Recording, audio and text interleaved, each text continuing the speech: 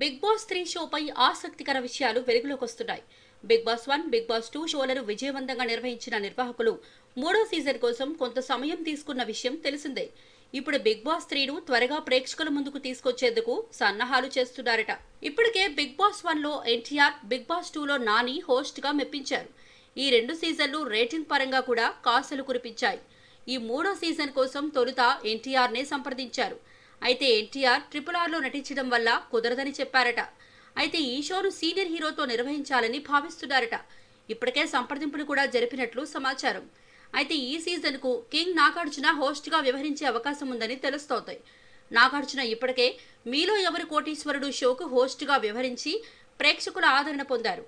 తోటి హీరోలతో పోల్చుకుంటే హీరో నాగార్జున పలు సినిమా ఫంక్షన్లలో కూడా తన టాకింగ్ పవర్ తో ఆకట్టుకున్నారు.